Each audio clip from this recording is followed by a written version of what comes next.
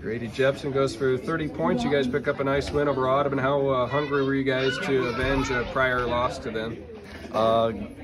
We were hungry. I mean, last time they came out, they jumped on us fast. We felt like we had a good game plan, and we've improved a lot as the season's gone on. It wasn't necessarily a real quick start for you offensively, but you really got going late in the first and in the second quarter.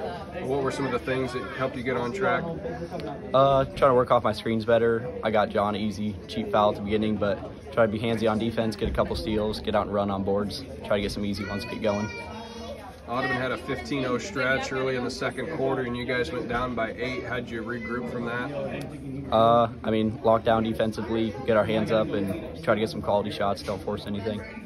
Coach said you did some different things there to start the second half defensively, and you guys had a nice spark there. You went on a run to take the lead back to begin the second half. What was different for you there? We tried to spread it out, get our hands up a lot. We were in 3-2 and couldn't quite get to the shooters. They were working it around fast, so try to get a little more pressure on them. We felt like that was going to help, and it did.